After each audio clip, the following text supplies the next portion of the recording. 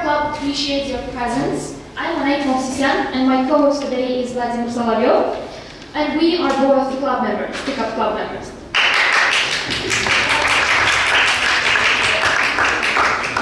So we're super excited to have you all here.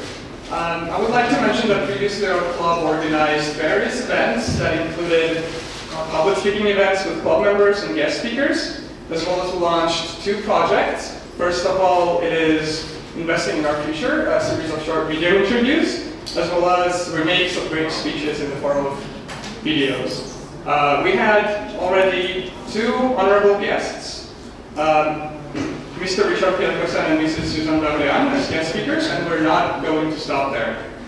Moreover, today we're here to be part of a big start of something new, which is actually gonna be new for our community. Speak Up Club is organizing a parliamentary style debate that is widely practiced by Oxford University Student Union and British Parliament. Actually, this event is not going to be a big surprise for the walls of this building. AU's building actually was the center of discussions and debates of the members of the Communist Party during the Soviet times. But now, times have changed. Our students are gathered here to discuss various topics from all over the world. And also, I would like to mention one of the key changes in the format of today's debate. We were not going to have jury members today. You are going to be the jury members. So we will open a poll, which I will describe how to use a little later. And you will be the ones to decide which one from our young debaters turned out to be more persuasive. So please listen carefully.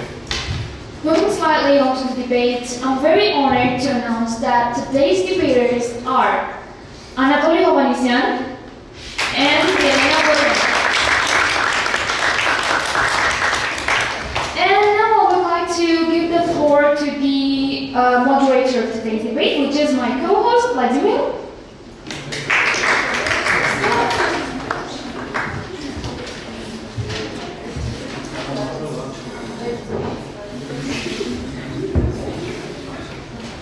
So thank you very much once again for coming. Now I would like to read out the rules of procedure of today's debate. So the debate will start with the moderator presenting both sides of the debate. Then the debate will start, and each speaker will have 5 to 7 minutes to present their general arguments for the topic. Later, we're going to have a 10 minutes of unmoderated debate between the members. Afterwards, the moderator is going to ask 2 questions, and the debaters will have 6 minutes to respond. And then the very last question asked by the moderator, when the speakers will have 3 minutes to respond. After the questions from the moderator, the debaters will have the opportunity to ask 2 questions each to each other, and we'll have 2 minutes to respond to each and every one of them. And afterwards, we're going to have a Q&A session with the audience. You may ask your controversial or not very much questions to the debaters, and they will have to answer them. So for today's debate, Yelena Boroyan is going to be against, and Anatoli is going to be for. And the topic of the debate reads as follows. Is it right for the government to limit the freedom of speech? Now, you can see that, I'll just update this, just turn on the projector. So as you see, there is a link just below the question, the topic of the debate. If you want to participate in the poll, you just have to write this link into your browser, internet browser on your phones, and then choose which debater was, in your opinion, more persuasive. It is important to emphasize that you can change your opinion during the debate, so it's highly encouraged to vote from the very beginning and maybe consider your opinion afterwards. So I think that's all for now. Let's start the official part. By the rules of procedure, the debater that is against the question of the topic starts first. So Yelena, please, you have the floor to deliver your introduction speech. Good afternoon. Thank you, dear club president and members, for giving me the opportunity to be here and talk about a very delicate topic concerning the importance of freedom of speech and illustrate that the government should not limit it. I'd like to start by telling a personal story about a memorable experience I had in high school. I remember I had a teacher who used to dehumanize people from minority groups such as other nationalities and races. She used to call Turkish people dehumanizing names, claiming that they deserve to be erased from the face of the world. She used to insult black people by using disgraceful comments. You either turn your microphones on or speak up. Try to speak up. Now that type of speech I would want to limit. And in order to do that, I would need to have freedom of speech myself. Now you might think that if the government limited your speech, she would not have left those mean comments.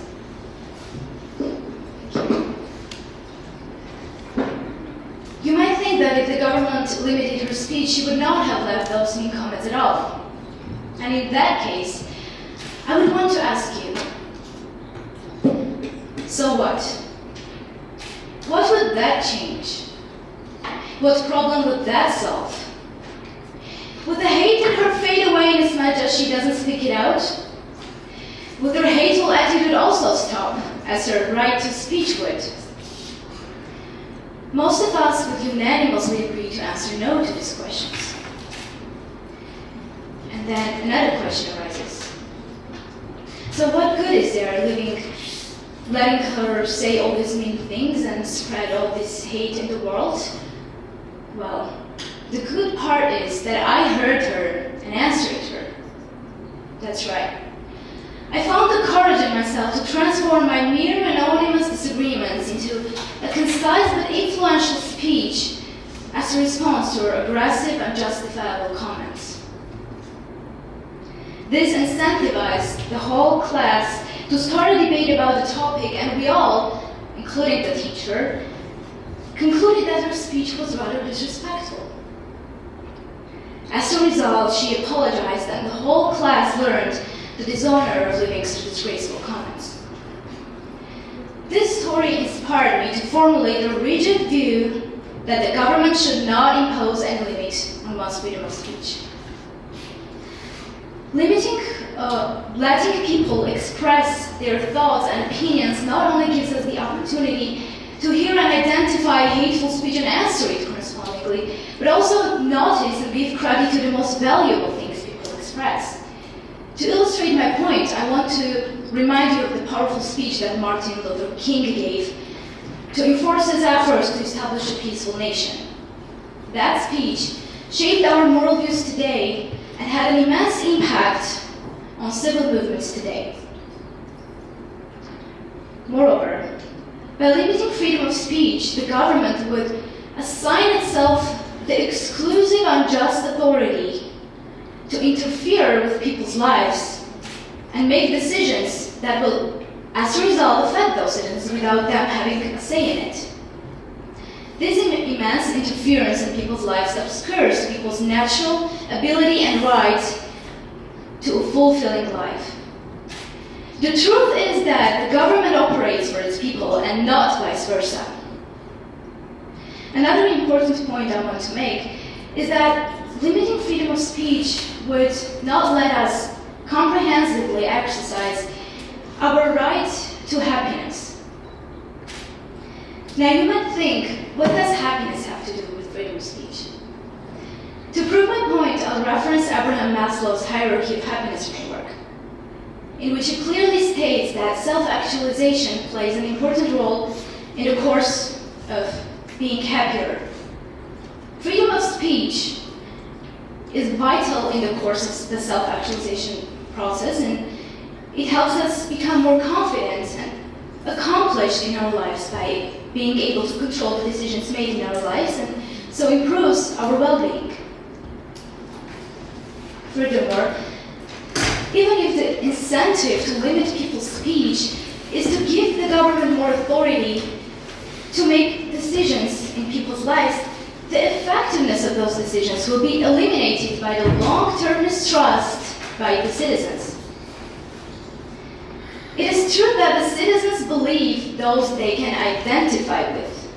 And so, citizens will necessarily believe and give more credit to what another citizen has to say about his life and well-being than what the government has to say, because people believe those they can relate to.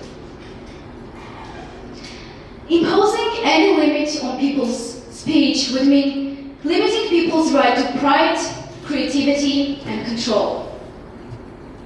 Imposing any limit on freedom of speech would mean to limit our right to self-development and happiness. Limiting our freedom of speech means taking away our voice.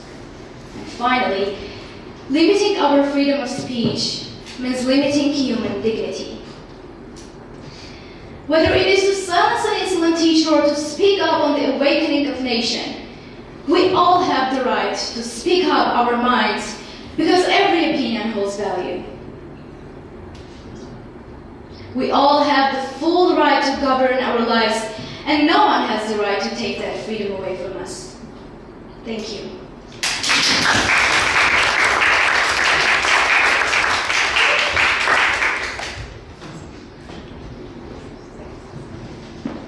Thank you much. Thank you very much.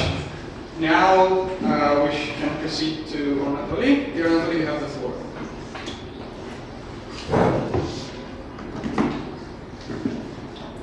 Hello everyone.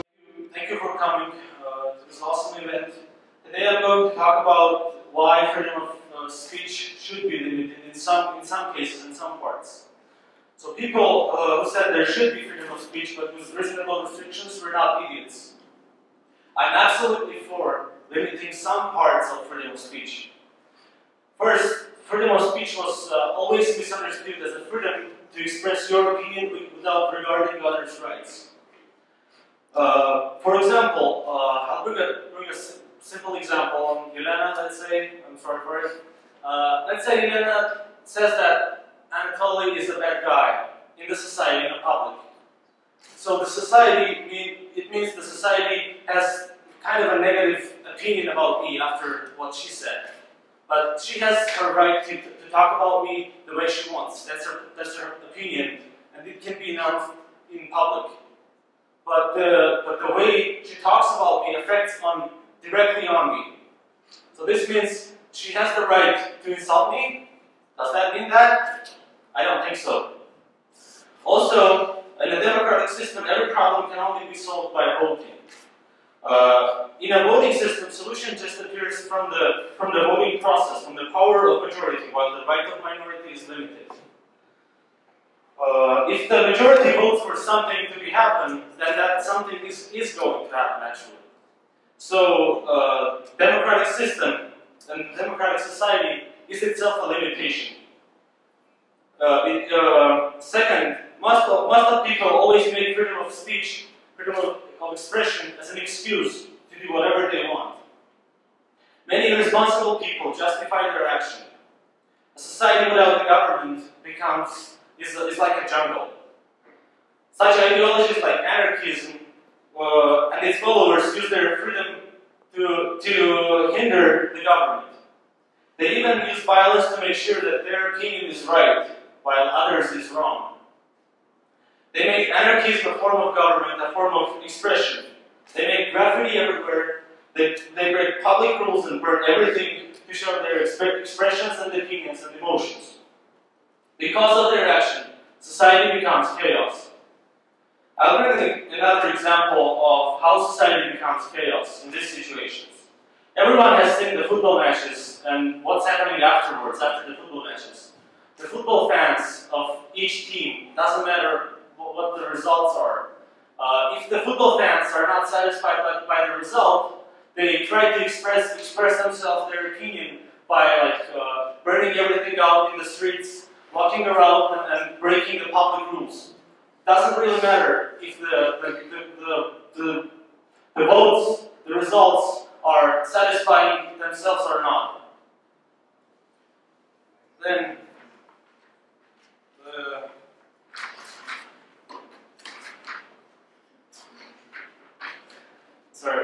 demonstrations, violence, and separatism. Separatism, by the way, is practice of separation of a certain group of people from a larger body on the basis of ethnicity, religion, and gender.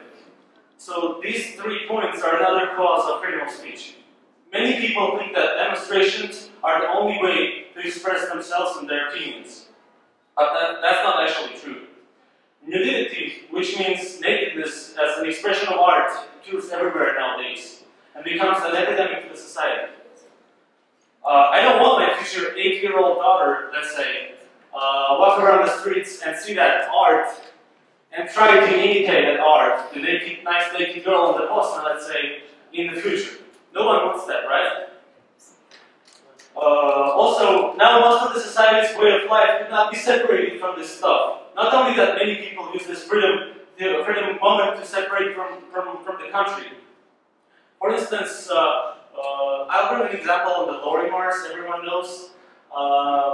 Lorimars was actually, like decades and maybe also centuries ago, Georgian territories. But nowadays it's Armenian territories, right? So let's imagine in the Lori territory there are 95% of the population is Georgians.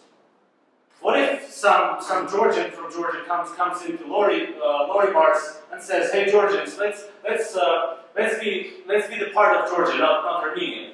What about that separation? Would you like that? It's his freedom to express himself. But the Armenian government would certainly not like that. That's basically it. Thank you very much.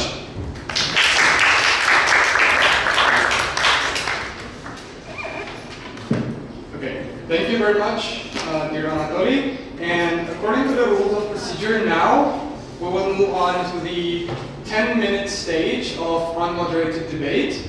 I would like to warn the debaters that they shall refrain from discussing materials and arguments out of the topic.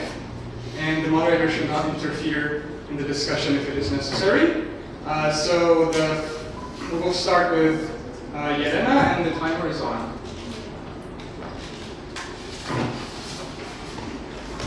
Thank you. So as a remark to your speech, thank you first of all for demonstrating your speech. You said that freedom of speech helps formulate negative opinion, especially particularly negative. Freedom of speech has some adverse effects on the society. In this case, I want to say that freedom of speech is for the society, and so the society has the right to judge. The society only has the right to punish or reward the speaker, not the government. In this case, the government doesn't have any right to interfere. You talked about minority groups which are being left out. As once Churchill said, democracy is not ideal, but it's the best system, and this applies to the topic that we discuss now. This is the best way, the best system that we have yet come up with as a voting system. We also talked about anarchism, which is burning and breaking. Before we proceed further, I want to say that we need to have established that whatever freedom of speech we discuss within the legal framework. Every speech, demonstration, and expression should be within the legal framework. You also talked about separatism, that a guy might say, let's all move to Georgia, and that's again for society. Not move, but be part of Georgia. The territories itself, be part of Georgia, I'm sorry. Yeah, so, sorry, I misunderstood. In this case, again, it's the society's right to judge, and in most cases, the society would not approve. So it wouldn't work out. Okay, thank you. So first of all, about the Lorimars, when you say it's the society's job to decide whether they want to stay with Armenia or not, we're just imagining the situation. What about the situation with Catalonia? Why wouldn't the Spain let the Catalonia be separate, be a nation state? What was the issue with that? Spain is a democratic country, it's in Europe, it's in UN, it has NATO, it has NATO defense and everything. So what was the issue with that? It's a democratic society, right? It's not fully working, it's not really working well. What Churchill said about democracy and the democratic country, we can compare that to what Lenin said. In their time, it was great. Who could imagine that the USSR would have been collapsed? No one, right? In like 1920s, 1930s. No one would imagine that. But what Churchill said, I'm not really sure about that. Also, you said freedom of speech, freedom of expression improves people's well-being. What about the ones who were insulted by the freedom of speech? What about the ones? I'll bring a short example about my classmate in the U.S. I had a classmate in the U.S. He got insulted from her kind of a boyfriend. So this girl sent naked pictures to the boyfriend, and the boyfriend started sharing all over the let's say the U.S. Can you imagine that situation? He doesn't have that right. Am I wrong? He doesn't have the right to share the public to publicize the pictures. The girl just trusted him, and that's the issue. The freedom of speech does not only improve the lives, does not only improve the well-being. And also, you said society. When you say society, you mean the majority. It always works like that. When it comes to decision making in a democratic system, we use the majority, not all the people. So this means that the vote, the voice of the minority is actually not being listened, not being heard. So limiting freedom of speech could be a step forward, step to the future. That's my own view. Do you have anything to add, or yes? I want to add on the part when you talked about well-being. Well, there are certainly cases when freedom of speech can insult people and offend people, but it's more important to emphasize the value it actually gives to people on a global scale, and the overall value that the valuable speeches, like I mentioned, the Martin Luther King speech. If we limit it, we might not. The insulting speech might be limited, but we will not notice the valuable ones, like the King speech. And about the minority, a big part of giving people freedom of speech is giving the minority a chance to speak up their minds. This is the key component of freedom of speech. Thank you. So what do you think? If you think that freedom of speech is good for the nation, for the society, and for the people, what do you think about the Caucasians, the Azerbaijani, Armenians, and the Georgians who left the countries to go serve for ISIS? That's only because communication. That's only because freedom of speech. So the freedom of speech lets the communication, lets the networks brainwash people for jihad and mass murder. This still is an absolute gift to the terrorists from many countries. And from the beginning, when the ISIS was created, I think in 2012 or 11, thousands and thousands of Caucasians, Georgians, Azerbaijani, and Armenians left their homes, left their families, only because someone told them it's going to be nice here in the Middle East, in ISIS, be in our group, we'll do everything. Through Facebook, through the social networks. And who lets this happen? Only the freedom of speech. Okay, so you mentioned that they brainwash people through social media, and how... Not only. What other specific examples? Can you bring some examples, please? Also, they can, like in some places, like the ISIS is restricted in Russia, and when they announce something about ISIS, the media, Russian media, even the fake media, the Russian media, announces that ISIS, and then it goes then it goes restricted organization in Russia. But in Armenia we don't have that. In Georgia we don't have that. So this means people should not be aware of it. This means someone can come to Armenia, go to villages for a campaign and gather some people, let's say, for prepare for Middle East. Even if not with the social networks, there are many ways, a lot of ways. So what do you think the government should do about it? What alternative, what potential solution could it give? The government should not be only oriented on Western values. Western values are pretty good, but they're not always working. The Western values, the government should be oriented on the issues to be illegal to do, like this issue. It's not illegal for a guy from Middle East to send some messages to Armenia. It's not illegal. Everyone can do that. But Facebook should control its users. How specifically can Facebook and government foresee which person is a terrorist? Okay, yeah. FBI from the US.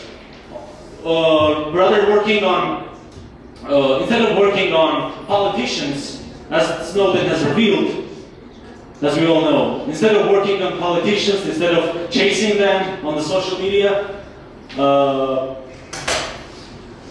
FBI should try to improve the system of social networking.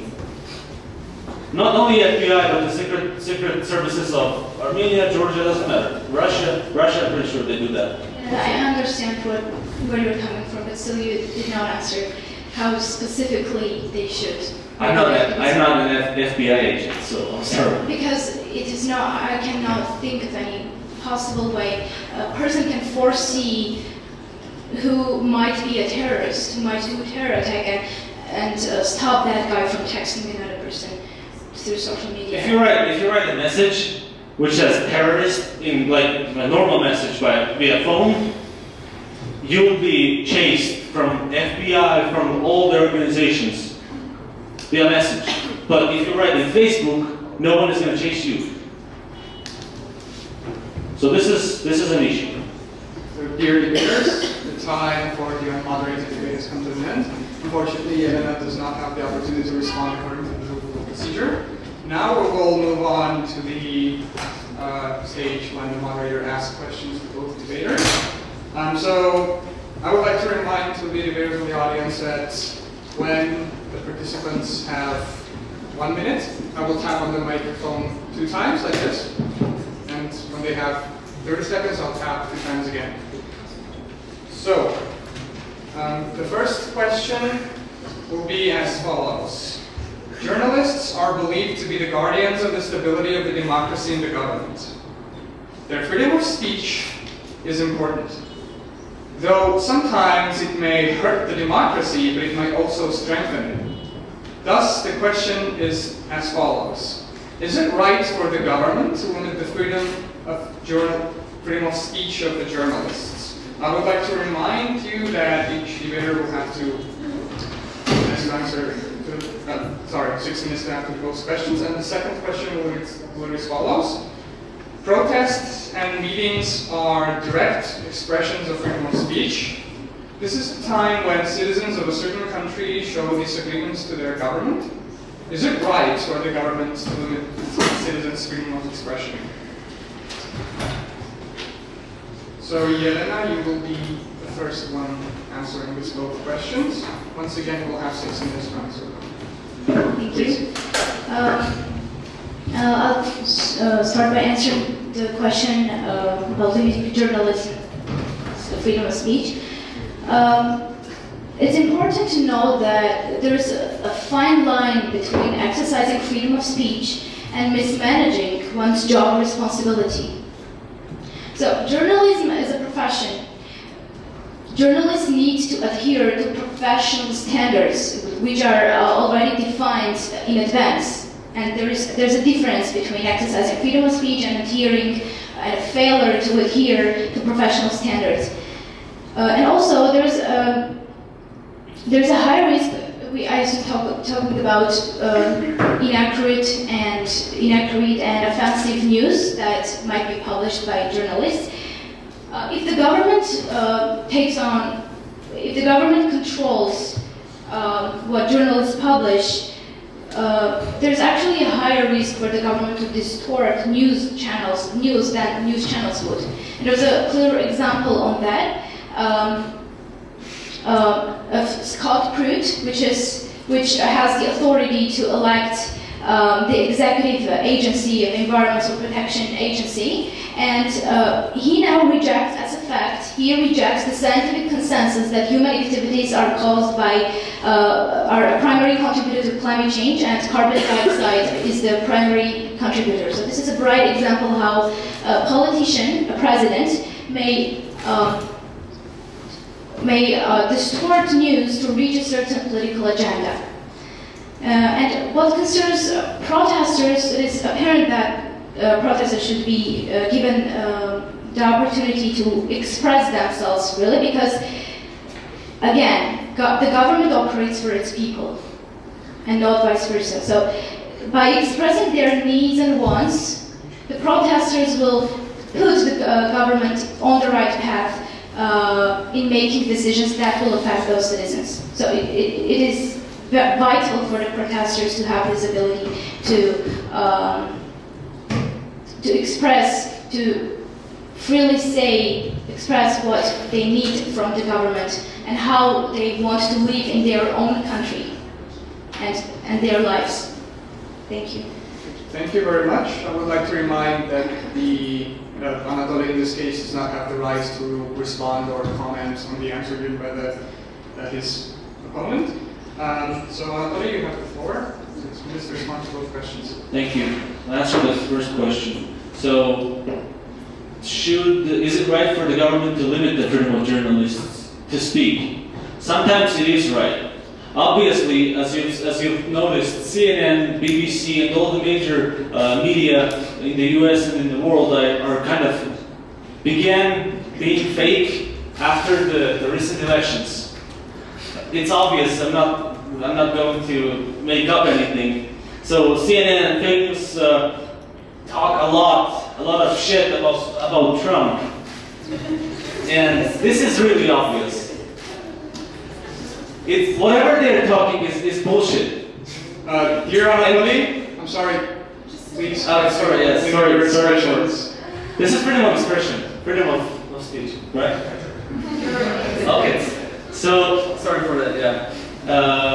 And poor Trump is trying to push his news through tweets, and as it is obvious, everything after the, let's say, a political revolution, after Obama government, the Obama administration, everything in the US, the media became chaos. They're taking news as no one did in the past. But actually, Trump has done a lot of good things to the U.S. The rates show that the unemployment is on a really low level right now, and there are more jobs than America has ever had. Also about the protests, I think the society should have the right for protests, but it should be limited. Like as we know, before the protest, if you want to make a protest, like let's say in front of the National Assembly, you go to the mayor and say, let's say, I want to protest in this place this time, something like that. They say either they approve or not. If they approve, there are some norms that if you violate, they're going to arrest you. So this is a normal thing. That's it. Thank you. Thank you very much. And now we'll move on to the very last question asked by the moderator, which reads as follows. Big part of the freedom of speech includes the voting rights. Is it right for the government to limit the freedom of the military personnel and the police officers to vote for the current government? So, Yelena, you have the floor. You have 3 minutes. Thank you. The government's censorship of advertisements is considered a violation of the First Amendment. Governments can constitutionally limit or control advertising as long as the restriction is content neutral and reasonable in location and duration. And if the government decides to limit a freedom advertisement, it will not only limit the rights of the advertising company, but also consumers' rights to information. And regarding the accuracy, again, the accuracy of the advertisements, which we all as a society are concerned of, in most cases, the government does not have the adequate information to assess the accuracy and legitimacy of the information given in advertisements. In those cases, apparently, the government should abstain from limiting speech. If a certain advertisement fits the description if a deceptive information, the government should punish the company, punish per se, and not limit the rights of the freedom of speech of the advertising company. And in this case, because in this case the company would conduct a violation of the law, which is a failure to fulfill its responsibilities concerning their profession. Again, this is similar to the journalism case. A failure to adhere to professional standards that does not have anything to do with freedom of speech. Thank you. Please, could you repeat the question? Sure. So the big part of the freedom of speech includes the right to vote for your government. So the question is as follows. Is it right for the government to limit the freedom of expression of the military personnel, let's say, I don't know, troops of America in Afghanistan, for example, and the police officers to vote for their current government? Was that clear? Yeah, thank you. Sure, you have 3 minutes. So, as we all know in Armenia, in the voting process, the military and the police is kind of corrupted and is under pressure. It's not a secret. So in this case, in my view, it would be better to limit their freedom to vote as being government officials, let's say. But actually, in any other countries, it's not like this. So in my view, their freedom of vote, their voting process should be limited because the people who are serving in army currently are under pressure of the current government to vote. And also the policemen who are serving, who are getting money from the budget, from the federal state budget, will not vote for anyone else but the ruling party. If I'm wrong, anyways, thank you.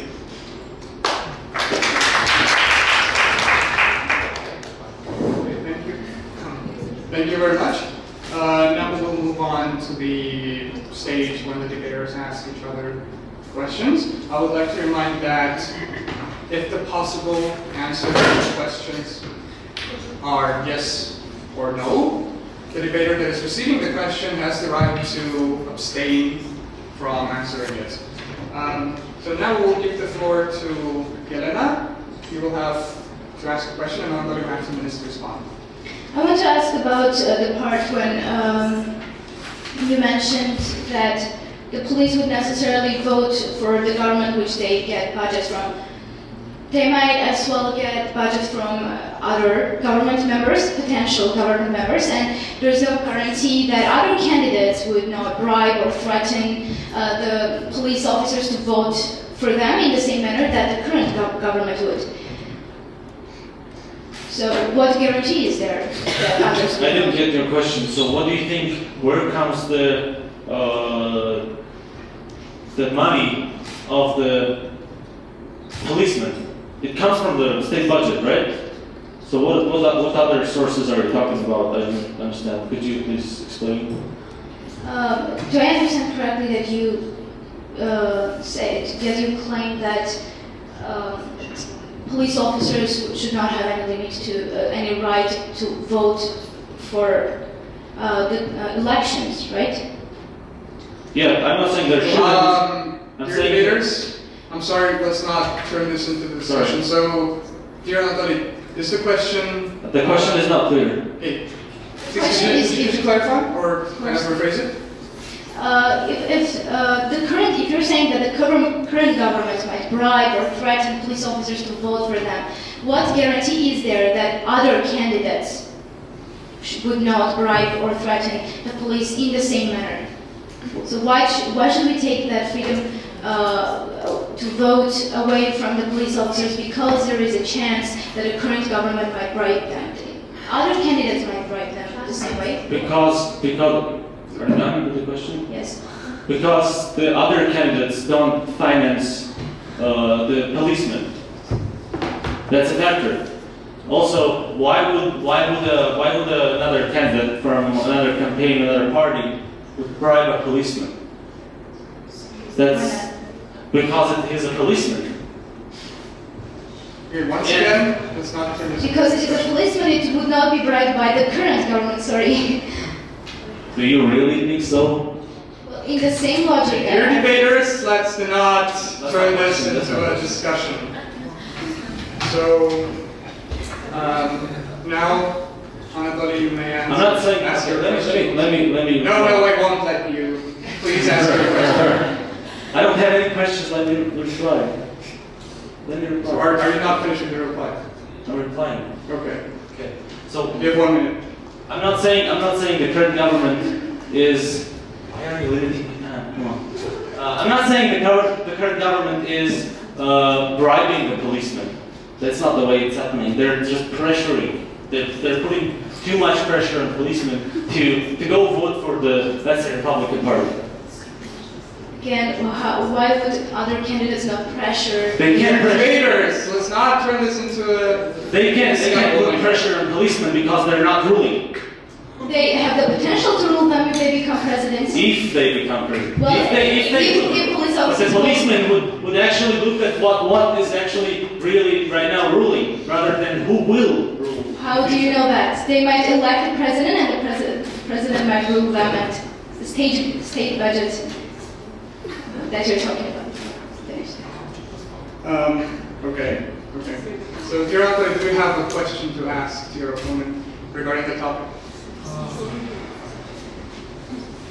I don't have a question, but I want to say something. What you're going to say should be in the form of a question. Are you ready to deliver it? Sure. Okay. Also, without limiting the freedom of speech, you can spill your country's army and intelligence secrets to enemies, like it happened with Pakistan and North Korea. Pakistan is some guy from Pakistan, let's say, passed the nuclear bomb secrets to the North Korean leaders. How it happened that North Korea has nuclear bombs? Have you ever questioned yourself? Because of the chaos in Pakistan, which really doesn't recognize Armenia as a country. So, also, without Dear Anatoli, there will be not also. You have to ask one specific question. I don't have a question. So if you don't have a question, then you shouldn't speak. Okay. I think I made it clear for the first time. All right. Does Yelena have any additional questions? Like actual questions? Okay. So now, before moving on to the Q&A session, I would like to remind all of you that you still can decide when your opinion was more persuasive. So here is the. What was? Okay, well, we were having a little technical difficulties, and now we will move on to the Q&A session. If anybody wishes to ask questions to one of the debaters, they shall stand up. We will give you the microphone. You should state your name and the debater that you're going to refer your question to. So, does anybody have a question from the audience? Okay, please.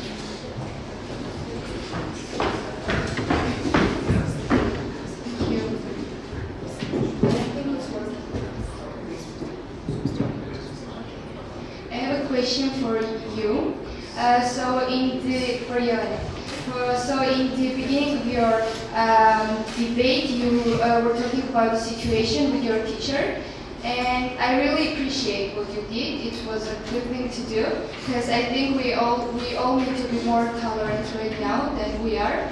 But what about the situation when, for example, in Turkey or in Azerbaijan, people like popular people, I don't know, historians or people in show business, I don't know, they talk about Armenia being back in the history, being part of the Turkey, or that Armenians must be part of Azerbaijan or something like that. Don't you think that the government needs to limit the freedom so there will not be like more wars going on or things like that, arguments? Thank you. Thank you for your question. I think in that case, the government should not necessarily limit the freedom of speech of those people that say those things, but rather the actions in that case, which is not involved in freely expressing oneself. So if that's their opinion too, that Armenia should be a part of Turkey, let them express it anyway. Let them express it, let them say it. Doesn't mean act upon it. Doesn't mean the government should act upon it. It means that the government should let them say it, should hear them. And if it's wrongful, especially if it's wrongful, it gives us the opportunity to hear the same, in the example, like in the example that I brought with my teacher, to hear the things that might actually be harmful for our country in advance, and to answer it somehow. Because if they don't let it out, if they don't express their opinion concerning a certain topic, particularly if it is a harmful opinion, we might not know about it at all. So it's better to know beforehand and be prepared for possible actions that might be executed upon that opinion.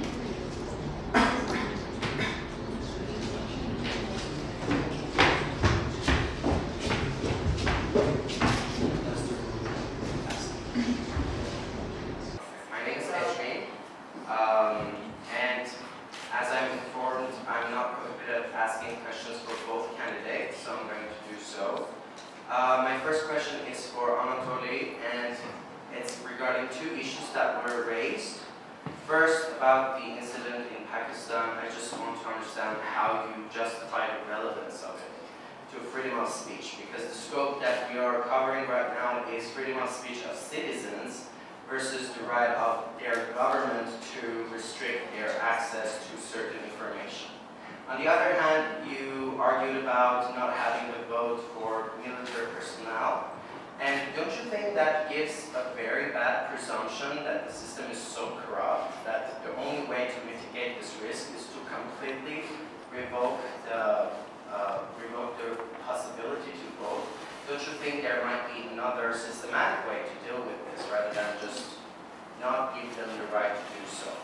And for Yelena, I'm again confused with this issue that your arguments are sort of not covering the scope that the citizens should be protected with versus the rights of the government, how to restrict access to it.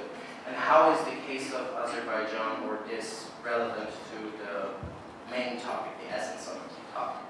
Thank you. First, I will answer your second question. I wasn't even assuming I will say this in public, but on my way from Georgia to Yerevan, I gave a bribe of 2,000 drams to the police officer. I'm telling you, 2,000 drams. And he said it. I was like, I don't have drums, I'm coming from Georgia. And he's like, do you have lorry? I'm like, are you serious? Can you imagine how high level the bribes became in Armenia? What's the relevance? May I add just one question? From the first, I like both of you, how you argued and put your arguments in shape. But what I missed from the beginning is the definition of the term freedom of right, which is exactly defining the scope of this debate. What we are at least not talking about. This was missing from the beginning.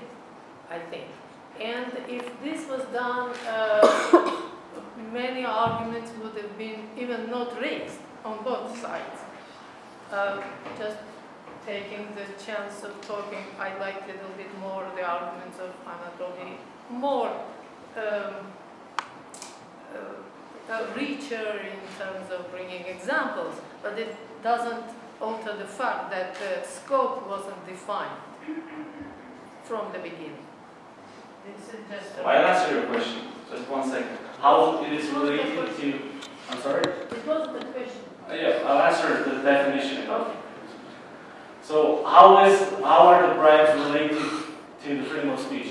We talked about limiting the freedom to vote for the policemen. So this is how it came out. So the policemen who take 2,000 gram bribes are most likely to give the vote for the government rather than to be neutral. What was your first question? I'm sorry. My first question was regarding Pakistan, because the issue is about intelligence leaking, whistleblower. This is rather much about international community as a whole, and that's that area. And it's in every country that's punishable and is considered treason. So how is that relevant to freedom of speech versus the right of government to restrict its information to give to its own citizens? So first of all, you should deal with the chaos in the country like it's happening in Pakistan.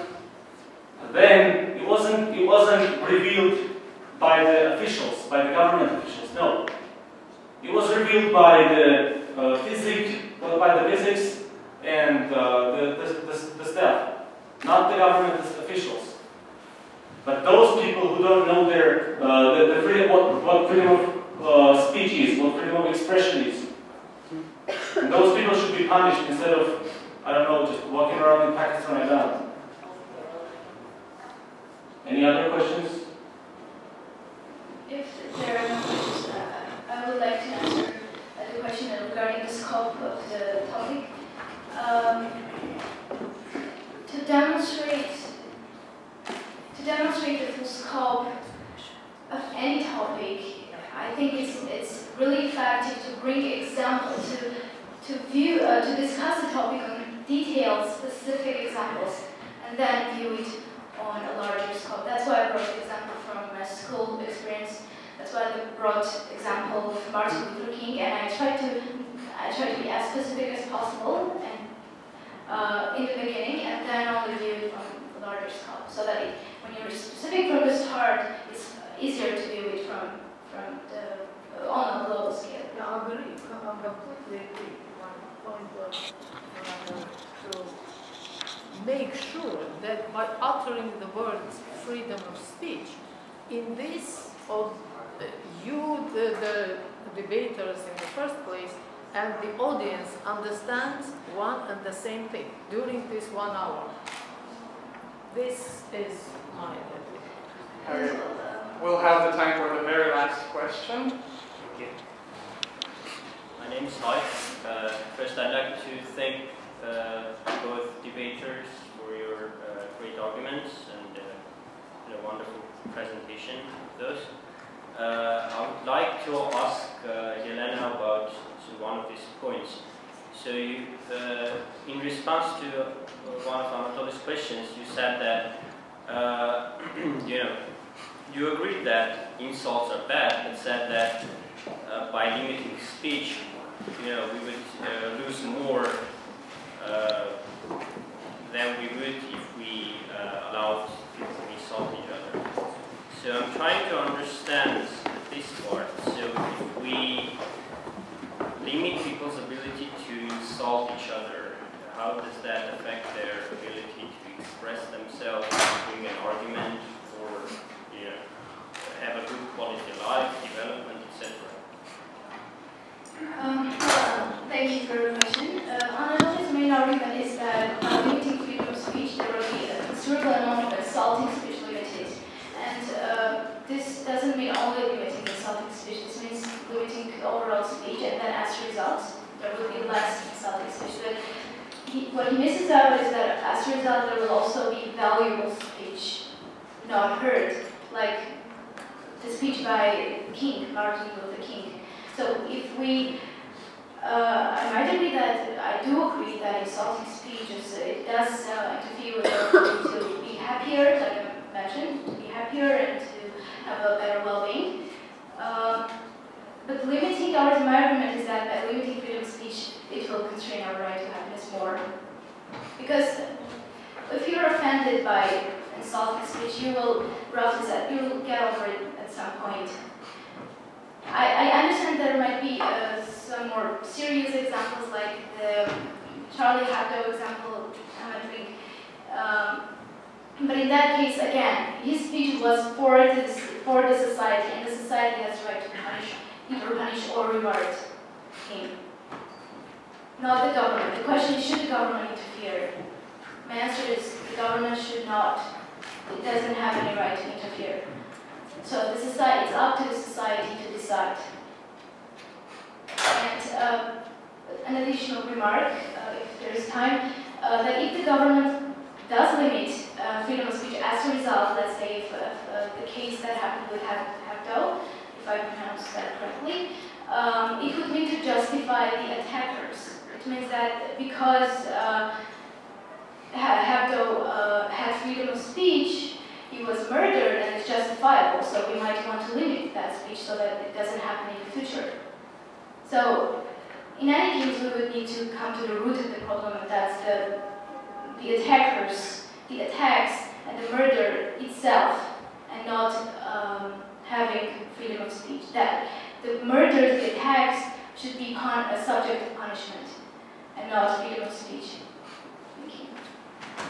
Okay, and on this very interesting note, we would like to announce that the debate for today is over. If you would like to reconsider your decision regarding the debate more persuasive, please do so, because we're going to close the poll in like a minute. So, yeah, once again, thank you for coming. You're very welcome to enroll in our club if you would like to debate. Also, we'll be very, very glad to see you in the upcoming events, when we will reconsider our mistakes, we'll consider what we did wrong, what we did well, and the next event will be even more fabulous than this one. Yeah. So, yeah, thank you very much.